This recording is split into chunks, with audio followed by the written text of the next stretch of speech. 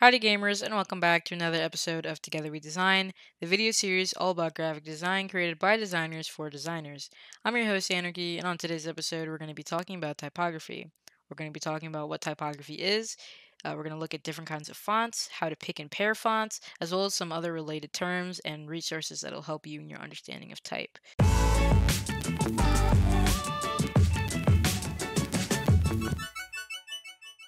So what is typography? Typography in general is the art and technique of arranging type to make written language legible, readable, and appealing when displayed. Put simply, it's the style and the way text looks, and it can also refer to the art of working with text. Typography is something you see literally everywhere. Typography is on the website you're looking at right now. Typography could also be on the shirt that you're wearing, for example mine. It could also be on the cover for food that you've eaten. For example, my cheese and grooves. When I say that typography is literally everywhere, it literally is everywhere, and once we get done with this video, you won't be able to unnotice any kinds of fonts you see anywhere. The first kind of font we're going to be looking at is called a serif font. Serif fonts are those real old-timey and royal-looking kind of fonts that you might associate with things that are very formal.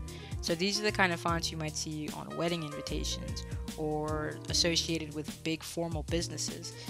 They are called serif fonts because they have little strokes on the edges of the letters that are called, you guessed it, serifs. Serifs are what make the font look very traditional, and very rarely do you see these in esports. Whether you use serif fonts in esports or not, quite honestly, depends on the branding you're going for. One Overwatch team that thrived very well with the use of serif fonts was Odyssey. Odyssey, who I worked for a little bit, their brand was based around the Odyssey, like the book written by the ancient Greek poet Homer, and the branding was based, is supposed to be very traditional, very old-timey, very old-looking due to the nature of what it was based around. So serif fonts looked really good with the branding that we were going for. If we were to use sans serif stuff, it wouldn't really match very well. The next font type we're going to be looking at is something we're all very used to seeing, and these are the fonts that you're really going to see everywhere. They're what you get when you remove the serifs from a serif font, which is why they're called sans serif or without serifs. These fonts forgo the serifs in the font, and it gives them a very much more modern, clean, and less formal feel. These are the fonts that you, like I said, will see literally everywhere. These are the fonts that websites like YouTube use. They're all sans serif, and the fonts on my shirt are also sans serif, and the ones on my boxes of cheese and grooves back there are also sans serif. Esports is filled with sans serif fonts because esports is a new and modern scene. Unless you're specifically going for that kind of branding like we talked about earlier, you're going to use sans serif fonts. Everything you're going to want to make sure that it looks clean and it's going to look modern, so you use sans serif fonts. Those are the two main kind of fonts, but there are smaller categories of fonts. The first of which we're going to talk about is handwriting fonts.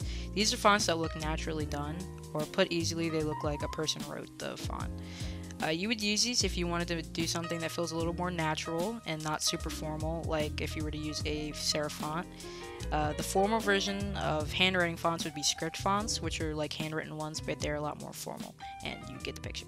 Second subcategory of font that we're going to talk about are display fonts, which are the fonts that encapsulate basically just about everything else that doesn't fit into the earlier categories we talked about. Oftentimes, these fonts are suited really for only big text sizes or look really good in small amounts. These would be your grunge fonts, or your really real specialty fonts like the Harry Potter fonts, or like fonts that are based around something, like a font that looks like a comic book font.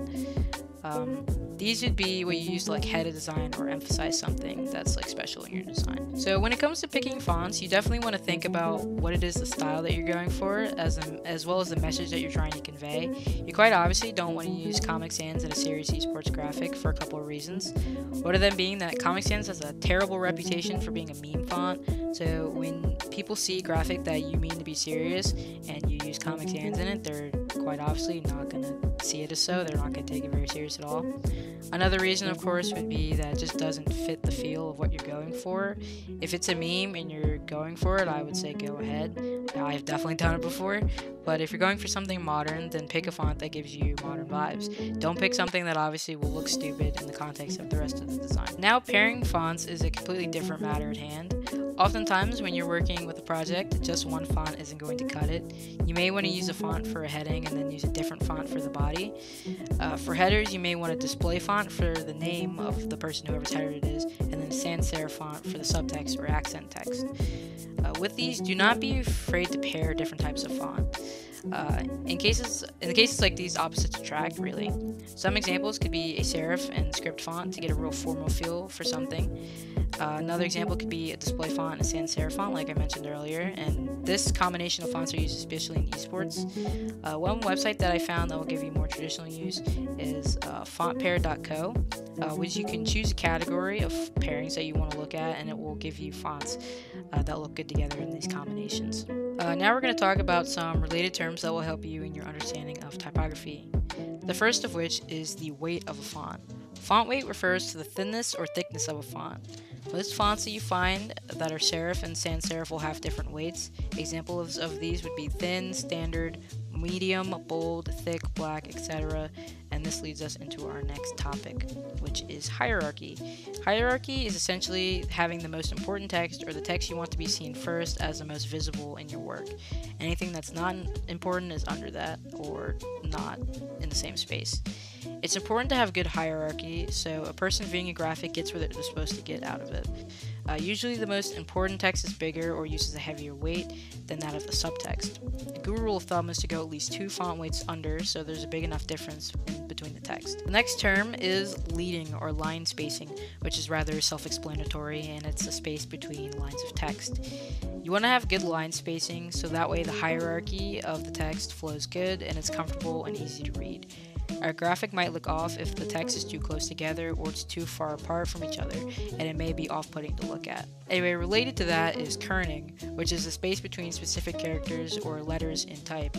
Most fonts that are done well will have good kerning. However, there's some fonts that you may find on places like DaFont or 1001 Fonts that might not have the greatest kerning, and this is especially true for display fonts, where a lot of times you will manually have to fix the kerning because it can be off between certain characters in the font.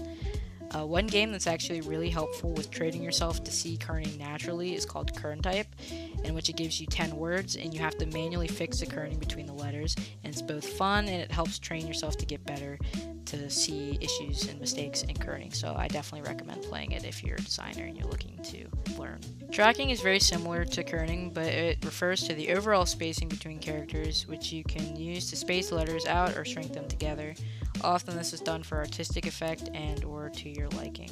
Now that you know these and have a deeper understanding of how type works, the next time you go to make a graphic or look at other people's graphics, you see all these things that you never noticed before, and it's rather crazy, isn't it? That's going to wrap up today's video. I hope you learned something new because I definitely did. Be sure to like, comment, and subscribe, as well as also clicking that bell icon so you can catch some more fun and exciting Triumph content. This has been Anarchy. Thank you and goodbye.